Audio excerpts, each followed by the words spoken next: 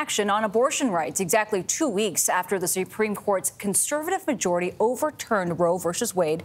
The president signed an executive order Friday protecting some abortion access for women.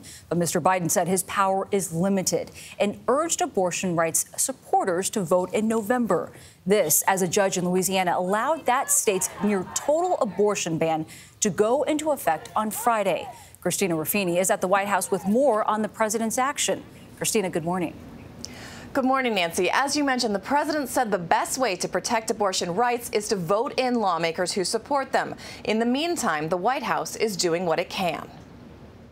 Well, what we're witnessing wasn't a constitutional judgment. It was an exercise in raw political power.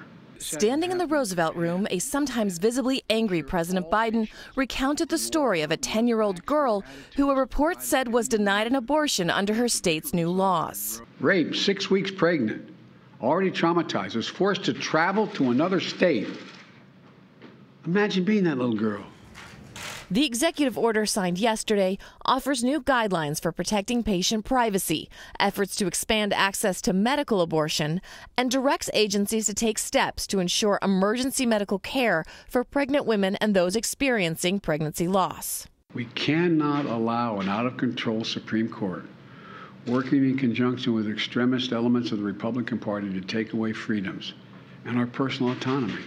But the power of the executive is limited. We will continue to look at all options on the table that are legally appropriate. The order does not offer additional privacy protections if states pass laws requiring medical providers to report suspected abortions. Would you recommend women stop using apps that track their health? The order also tasks the FTC with clarifying the privacy rules for using reproductive health apps, like period trackers. I think people should be really careful about that. And what kind of data can or can't be handed over to law enforcement. One of the things that HHS did just last week was, as part of this website, and also made public practical instructions of how to delete certain apps that are on your phone, so that if you want to protect yourself, you have the ability to do that.